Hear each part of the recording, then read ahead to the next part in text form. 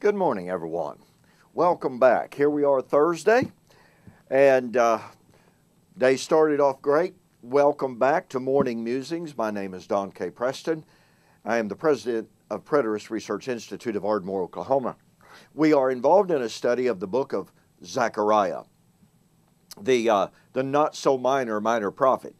And in Zechariah chapter 3, the Lord predicted the coming of the branch. And Joshua, the high priest at the time that Zechariah was written, was to be a sign of the coming of the branch. Now, a sign never indicates itself. It always indicates something else. But anyway, pardon me.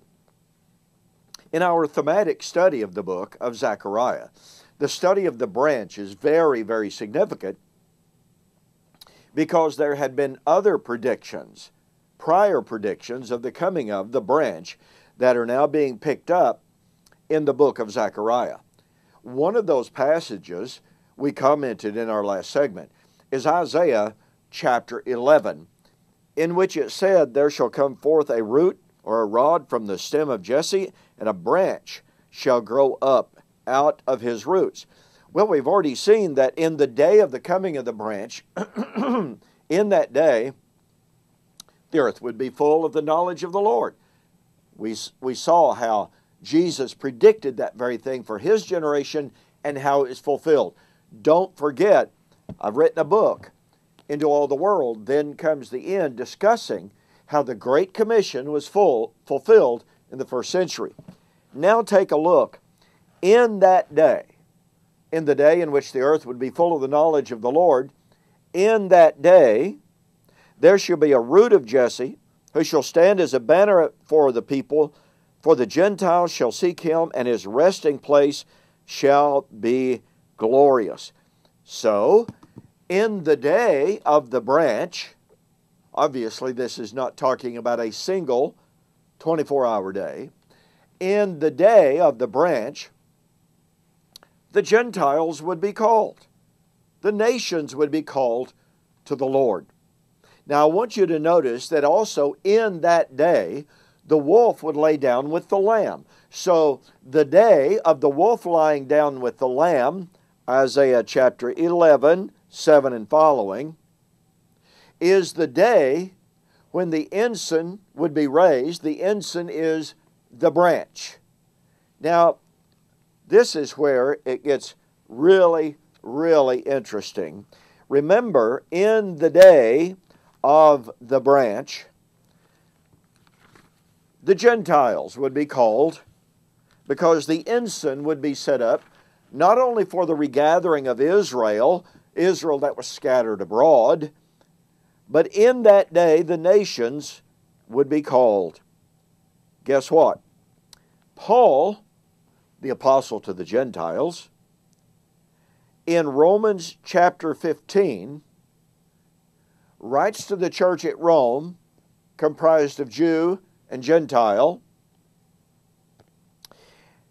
and he speaks of Isaiah chapter 11. He quotes Isaiah chapter 11 verbatim. Now remember, in the day when the branch would come, the wolf would lay down with the lamb. Okay? That would be when the ensign, i.e. the branch, would be called. And in the day of the branch, the wolf would lay down with the lamb. The Gentiles would be called in that day. This is the time of the restoration of Israel. Paul, speaking of the conversion of the Gentiles through his ministry, says in verse 7 and following of Romans 15, "Therefore receive one another." One another who? Jew, Gentile. "Just as Christ also received us to the glory of God.